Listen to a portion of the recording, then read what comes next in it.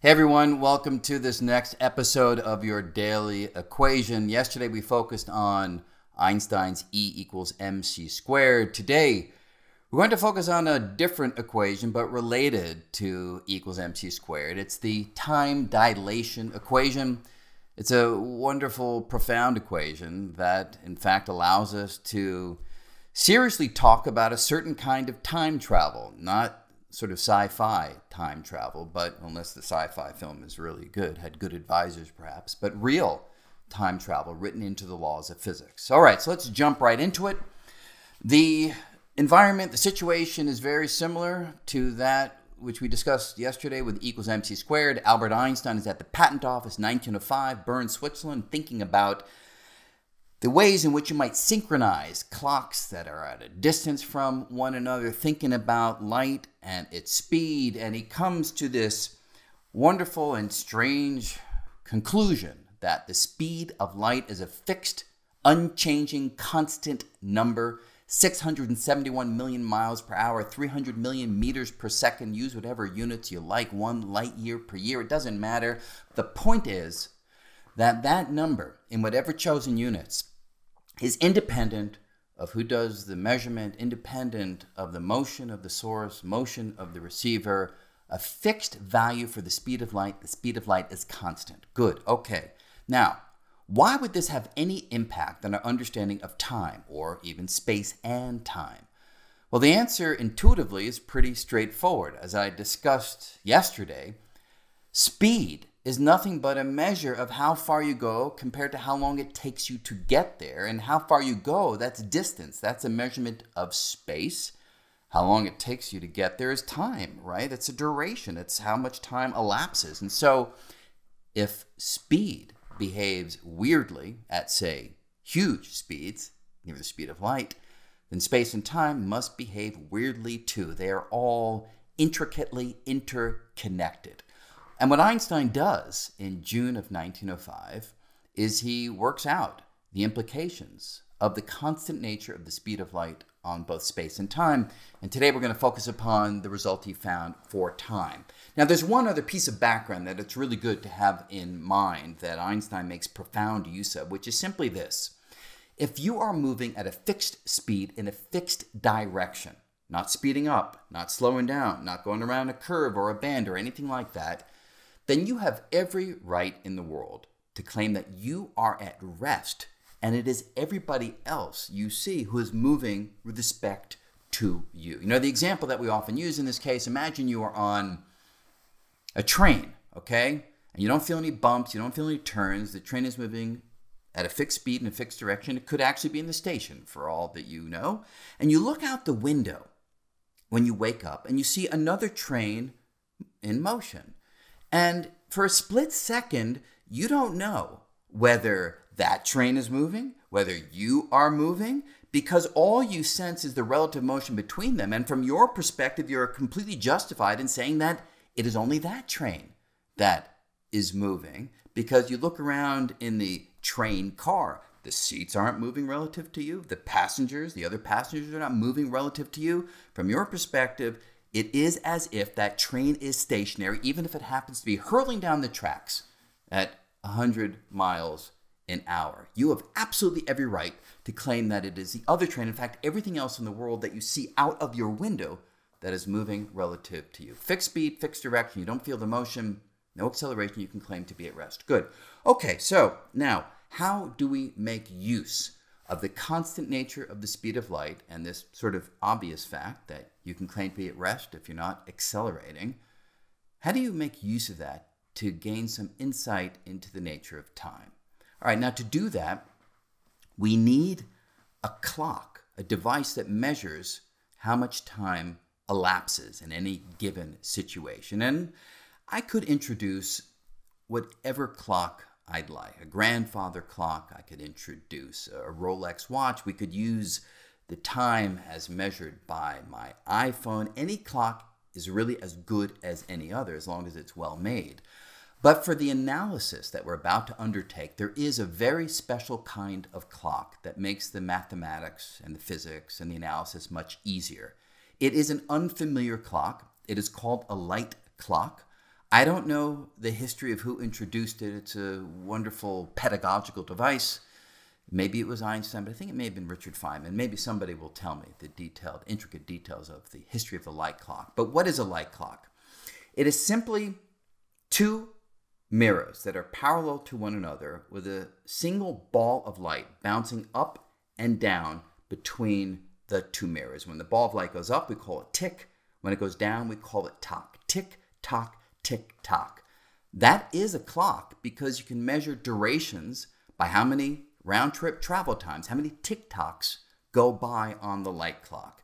So just so you have a little visual picture of that, I have an animation which I believe I can bring up. Good, here it is. So there are two light clocks side by side. Each has these mirrors that are parallel to each other. And there you see it, tick, tock, tick, tock. And the counter on top simply counts the number of tick-tocks that go by. So if you want to know how long it takes someone to, whatever, eat a pizza, just count how many tick-tocks on the light clock go by. And that gives you a measure of how long it took that event, that eating of the pizza, to take place. So although it is an unfamiliar kind of clock, it does what any other clock in the world does. It measures how much time goes by between the start of an event and the conclusion of an event. Now, why do we introduce this particular strange clock? We introduce it because it's so simple, right? It has no gears, no quartz crystal, no cesium atom vibrating. And because it's so simple, its inner mechanism is so simple, we can easily determine how motion affects the passage of time on a moving version of a light clock. We can figure out how motion affects the passage of time. And that's ultimately what we are after. So what we're going to do in a moment, and I'll show you it in an animation, but let me first describe it in a more homegrown way. I'm going to take one of these light clocks. I'm going to set it into motion, fixed speed in a fixed direction. That's crucial. And I'm going to figure out how the motion affects the tick-tocking of the clock. But before I do that, there's often a confusion that seeps in. People often wonder, well, look, if the clock is in motion, light clock is in motion, the ball of light, people wonder, might not simply go up and down. It might hit the sides, bounce around. Maybe I destroy the workings of the light clock by having it go in motion. And if I was accelerating the clock, there'd be some issues there. But imagine this clock has always and forever been going at a fixed speed in a fixed direction. Will the ball of light still go tick-tock? Answer, absolutely yes. What's the argument?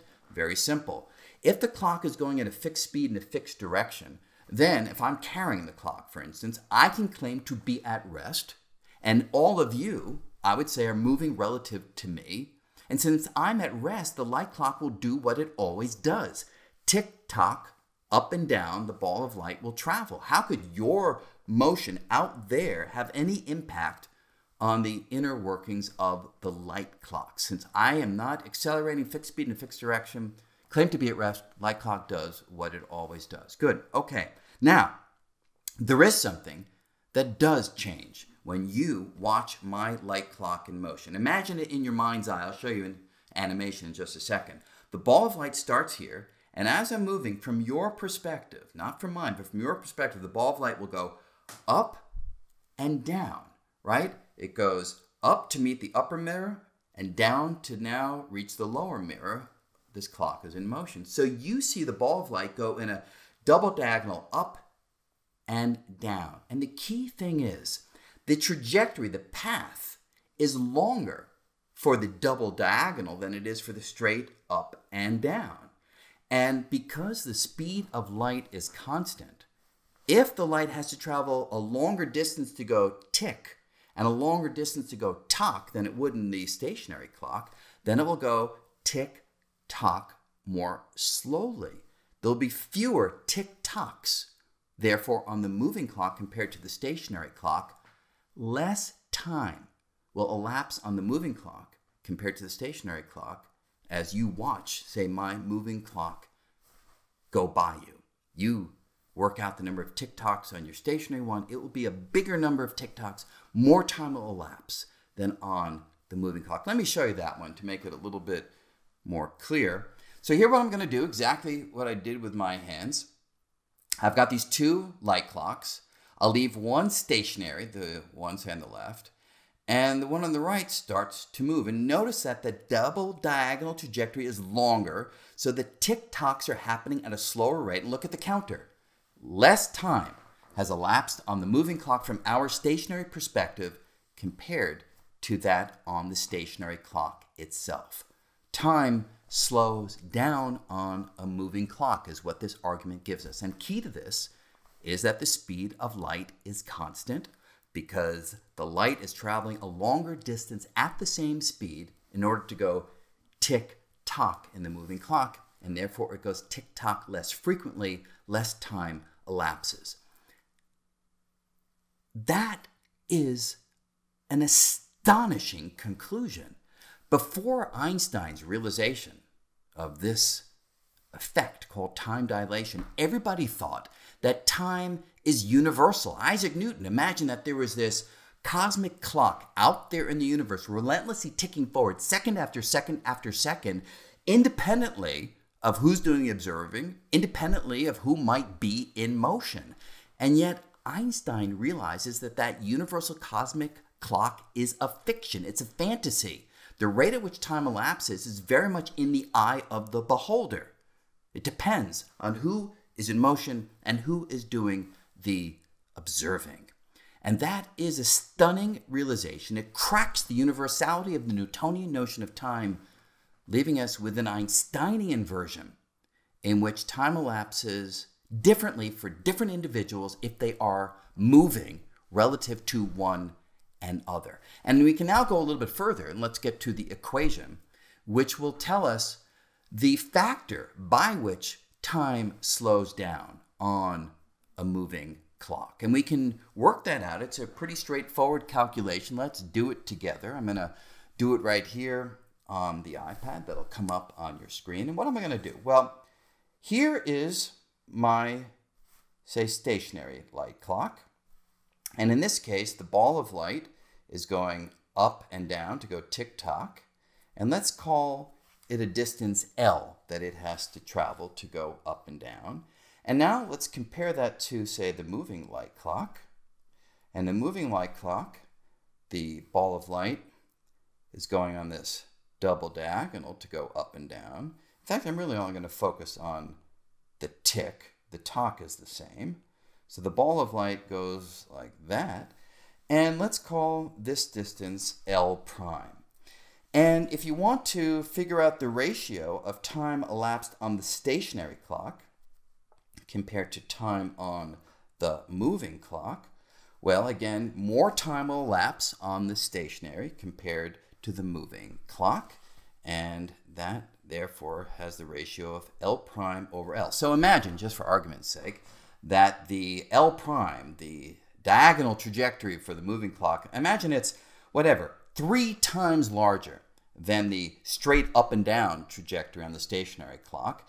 Then the moving clock will tick slower by a factor of 3. Less time will elapse on it, therefore, by a factor of 3. And therefore, the ratio of time on the stationary clock compared to time on the moving clock will be 3. 3 times more time will elapse on the stationary compared to the moving clock if L prime over L was equal to 3. So in one concrete example. But what we want to do is we want to imagine that this clock here has a given velocity called v, and we want to work out L prime over L in terms of v itself. How do we do that? Well, it's actually a straightforward calculation. Just makes use of nothing more profound than the Pythagorean theorem. It's really quite beautiful. So let's imagine that you and I are watching the moving clock in motion. And what do we say? We say, from our perspective, imagine that it took a time delta s for the ball of light to go from the bottom of the moving clock to the top mirror of the moving clock. And if that was a time delta s, then we would say that the clock moved from here to here. How far will it go? Well, it's velocity times time. So this would be v times delta ts. And we say that this up and down distance is equal to L. And now you see that we have a kind of beautiful little right triangle, and that will allow us, using the Pythagorean theorem, to relate the various times at hand, right? So how do we do that? Well, we know, I'll just write over here, that L squared plus V squared delta TS squared, that's A squared plus B squared in high school language, is equal to L prime squared. Now, L prime squared I can also be a little bit more cunning about. This distance will be equal to delta TS, the amount of time that it took the ball of light to go from the bottom mirror to the top mirror, times the speed of light, the constant speed of light, c. So I can now set L prime squared equal to delta TS squared times c squared. Okay, that's great, because now I can write L squared is equal to delta TS squared times c squared minus v squared, and therefore L is equal to delta TS times the square root of c squared minus v squared. Okay, now I can take that and plug it upstairs into our little ratio over here. L prime itself is equal to c times delta TS. And then if I put down the L downstairs that we just calculated, that is the square root of c squared minus v squared, delta TS.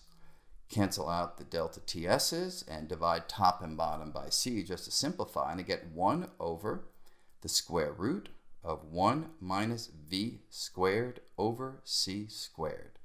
And that little expression is the beautiful answer that we get to. It has a name. Maybe I should give it another color just to sort of highlight it. This guy has a name. It's called the gamma factor. And it tells us, as we just derived, that the ratio of elapsed time on the stationary clock, this guy over here, compared to elapsed time on the moving clock is given by 1 over the square root of 1 minus v squared over c squared. So just to summarize that, we just found that delta TS is equal to 1 over the square root of 1 minus v squared over c squared times delta t moving. So we're the stationary observer watching that clock in motion. And this factor over here, which I gave the name gamma, notice that gamma is always greater than 1 because v is always between 0 and c, and therefore the denominator that we have in that expression will always be less than 1, and the reciprocal of a number less than 1 is always a number that will be bigger than 1.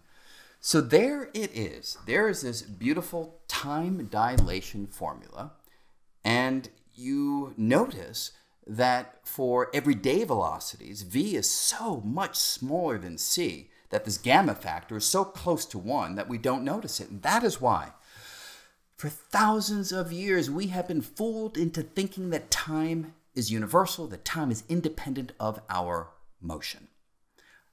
It's not independent of our motion. And if we grew up in a world in which we routinely traveled at velocities v that were near the speed of light, we would all know that in our bones. But we don't know it in our bones because we don't live in that world. But Einstein revealed that at speeds close to the speed of light, this gamma factor gets bigger and bigger, and that means that the time dilation gets larger and larger. And in fact, I can even show this to you in the little demonstration that I'll bring up over here. Great. So here are two clocks side by side, and in this demonstration, I'm going to pick the speed of the moving clock and show you how time elapses on that clock compared to the stationary clock. Excuse me. So imagine that that moving clock says in a rocket ship, we're picking the speed of the rocket ship. Okay, let me put in an ordinary number. I'll put in, whatever, 1,000 miles an hour. Let me put this in. Okay, 1,000 miles an hour.